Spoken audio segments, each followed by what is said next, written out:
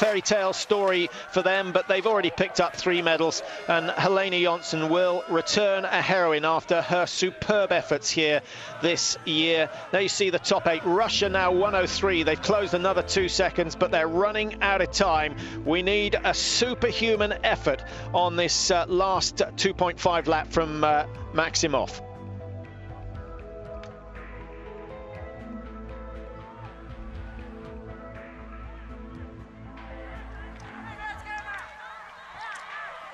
Well, it hasn't taken Landerting long to get back in control. He's gained those 4 seconds on Hannevold, and he's put another 4 or 5 seconds on top. An 8-9 second advantage for Landertinger, and he's still got some way to go. 7.5 kilometers the distance. Now Pfeiffer is starting to look a little tired, but he always looks tired, but somehow he digs deeper and deeper every time we see him, and he always holds Germany in the game. Mickey Grice has got a chance to make up for what's been a pretty miserable championships for him, because he will have a crack at winning this one. Deris Emliot of Ukraine will be ready to pounce should the leading 3 teams make mistakes, but of those outside the medal positions at the moment, I think France have the best chance, and having had a little bit of success on Friday, more success on Thursday, of course. Friday was a day off. More success yesterday in the women's relay. They could just do it today. Anders Besseberg of the IBU looking on. I think he'll be happy with the way things have gone. He's the president of the IBU.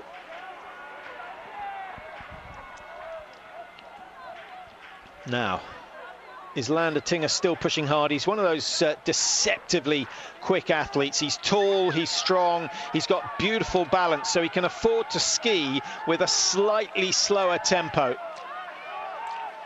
When he needs to up it for these steep uphills, then he can. Look how steady the upper body is. Hardly any movement. If you take the legs and arms away, everything else is pretty static. Very efficient skiing indeed. I can't say the same about Hannevold, but Hannevold has his own ways, and no one can say that it hasn't worked for him over the years. The legs get wider and wider apart as he works his way up the hill. But it is Pfeiffer who is coming strong, and Norway, having exited the range in first, could well be pushed down into second. Poor old Ole Einar Bjorndalen, he has got to do it again. I wonder, and I'd be interested to know what you think on this, whether Bjorndalen made a mistake entering into the mixed relay, because the routine, the race, the schedule here is so tough. 6 races in 8 days. My goodness, that is tough. That is very tough, especially when you're planning on winning everything you enter. And I wonder whether Bjorndalen would have been better to sit out the mixed relay.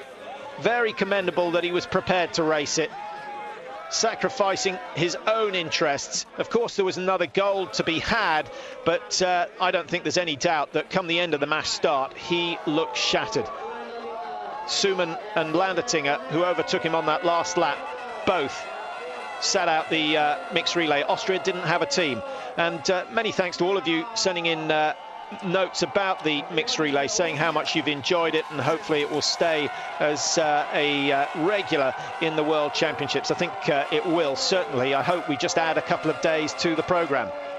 So Norway go away in second. Hannevold just holding off Pfeiffer, but the gap is next to nothing. 2 seconds between them.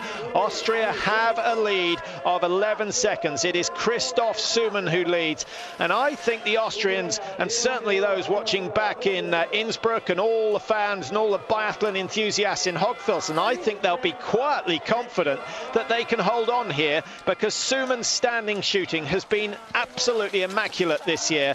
And it was such a problem 2 seasons ago. Signs of improvement last year. This year, he's hardly put a bullet wrong all the way through the season. And so, yep, I think they'll be confident. Whether it will turn out that way, you're going to have to wait another 16 seconds or so to find out. Let's just, we should, in a minute, get some idea of who has been the quickest on that leg. The Ukrainian 17:04, and France with a very good time, 17:04.5 in second place. Germany with Pfeiffer, the third fastest. Norway fourth. Landertinger fifth fastest, 25 seconds slower than Ukraine. That has allowed the Ukrainians in with a crack at a medal here in Pyeong Chang. So the positions at the third exchange, one leg to go, 7,500 meters to ski to decide the final gold medal of the 2009 championships. Will it be Austria looking for their second gold?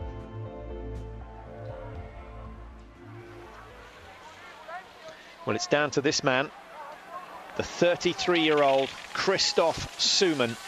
And if you want an idea of how good he is currently lying in 5th place in the World Cup standings, just behind Emil Hegle Svensson of Norway. Well, you know all about the man in red, Ole Einar Bjorndalen, dragging the inside stick just to give himself a little bit of stability. And the Germans with Mickey Greiss following suit. Frank Ulrich quick to put orders out on the track. Ukraine with Roman Prima. Now, is Prima going to be able to hold on? Certainly it would be a monumental effort if he did manage to pull them up into a medal position. Prima currently ranked 39th in the World Cup rankings. He'd had a couple of very good results, a very good individual, in fact, in Hogfilsen early on in the season when he hit 19 targets out of 20 to finish in the top 5. So if he can reproduce that sort of form, and one of the leading 3 teams makes mistakes, then maybe Ukraine can come through. Sümann is pushing it. He started very, very fast. The margin was 11 seconds over Norway and Germany. Mickey Greiss and Ole Einar Bjorndalen, the 2 big rivals from 2006, the 2 big rivals for the last 4 years, or really, I think since Poiret retired. So let's make that 3 seasons. 14.4. Sümann has taken 3 seconds out of them. He has earned 1 missed shot. Could be very significant. Prima 32 behind. He was 24, so Prima is losing ground to Sümann. And then France still in there with an excellent run. The French have only missed 4 targets. Don't tell me that's the Russians going down. It is Russia going down. Maxim Shudov, an early faller. And then it looks as though the Italians, or might have been the Slovakians, going down as well. I didn't quite pick up on the bib number. If it was 11, it was Slovakia going down. I think it might have been 12, because it was a dark suit similar to that of the Americans, which would mean that Russell Courier, or possibly Jeremy Teeler, coming into the finish, because the Americans are some way behind at the moment. If you're a fan of the USA, let me just try and update you. USA at the last count were down 17th, 18th, 2 minutes 44. No, they haven't been lapped as yet. 1 2.5 kilometre lap taking just over the 6 minutes. So they are safe. Britain at the last count down in 25th of all the teams, and only 26 entered today, and they're already 6:45 off the lead. Up the front though, it is still Austria in charge, but not safe. Christoph Sümann.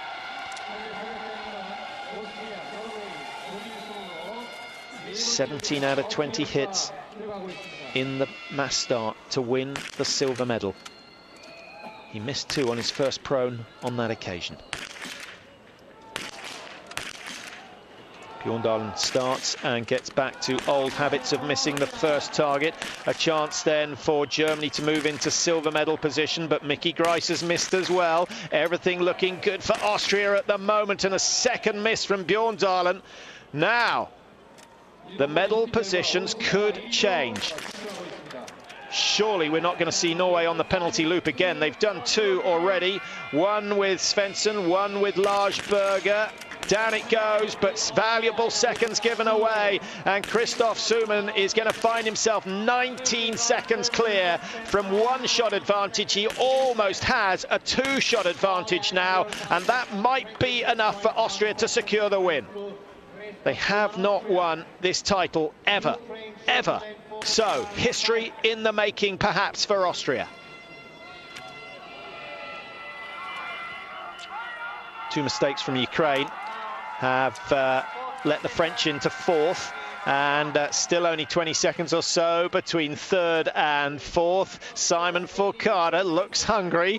I think we could see some drama on the final shoot, especially with Bjorndalen and Grice side by side. Where did the miss go? Oh, well, there were no misses for Suman. 5 out of 5. He leads the way.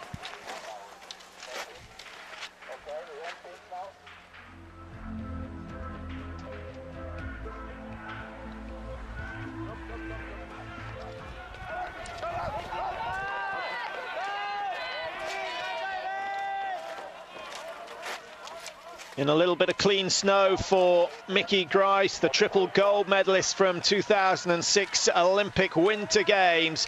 He's being chased, though, by the greatest biathlete of all time. Out front and making a name for himself is Christoph Suman of Austria. A gold yesterday in the men's mass start for Landertinger, a silver medal for Suman. Are they going to wrap it up with more gold to take home to Hogfilson? This is a major, major step in the development of the Austrian team after their disgrace of the 2006 Games. What is the gap between second and third? Mickey Grice has got at least 17 seconds to make up on Suman. He's also got to defend a slim lead over Bjorndalen. It is only 6 seconds, and the margin when they came out of the range was 7. So Bjorndalen is going the right way, but he's got to push hard, and that means he risks missing targets on the final shoot.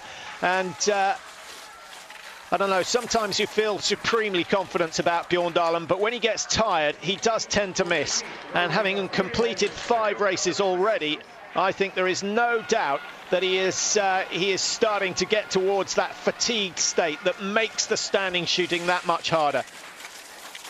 Grice starts wide, cuts fine. Bjorndalen usually so precise in picking his line. He would have had a good look at this corner before the race, and he comes out cleanly. Excellent style once again. 120 metres, the difference between first and third. Now the trailing teams are starting to be overtaken. A big, big build-up to the final shoot for Christoph Suman. He would love to secure the gold medal with a clean final shoot. If he does that, no one will catch him. He's still fast enough at 33 to outski the likes of Bjorndalen and Grice. There's no doubt about that. China now 1 lap behind. That is Haibin Hieng on the course for them, or Cheng Haibin, I should say. And Haibin stepping up his tempo to match that of Christoph Suman. Well, it looks as though 17 seconds has grown a little bit, or is it just by a fraction? It is just by a fraction, 17.8. Bjorndalen was 23 behind. He's now 22.2. He's going the right way. But after yesterday's evidence, Bjorndalen has got to come out clear. He will not outski Suman on the last leg. And I think that even Mickey Grice will give him a good run for his money.